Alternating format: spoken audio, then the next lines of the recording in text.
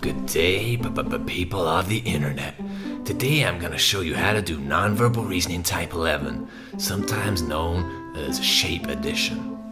The reason it's called shape addition is because they give you two shapes on the left.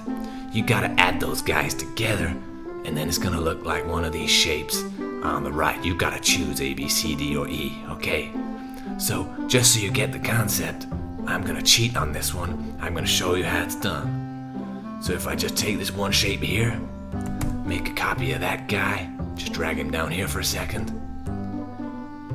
Take a copy of this guy, move him down here. When I put these fellas together, excuse me while I just move these around a little bit. Okay, there we go.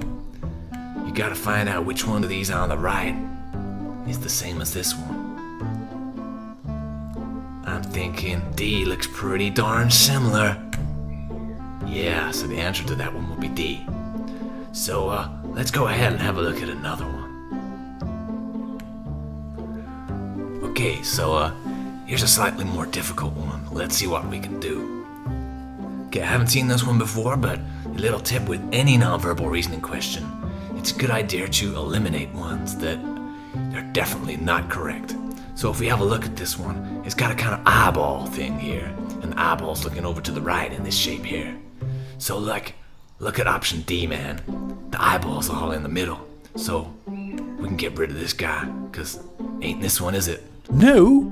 Okay, right, let's go through. Now how do we do this one?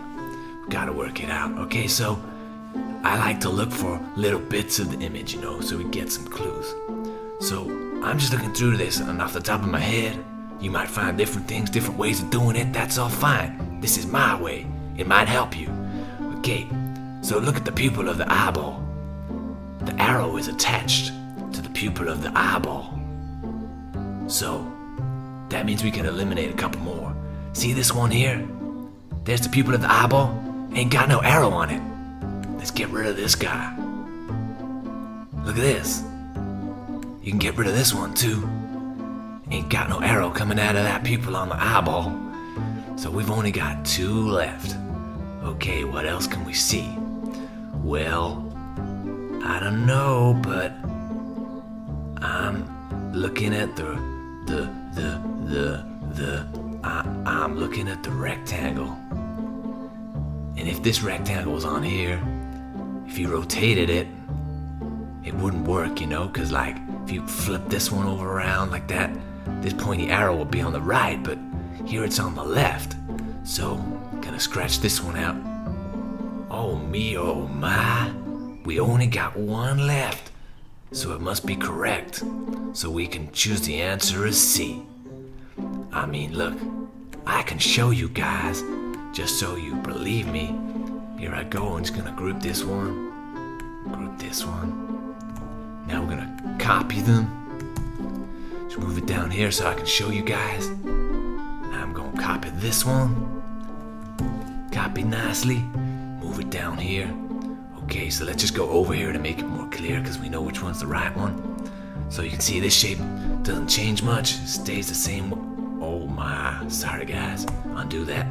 Okay, grab this fella. Move him over here. Oh, not that far. Okay. So yeah, what's happened is this one has been rotated. So let's rotate that.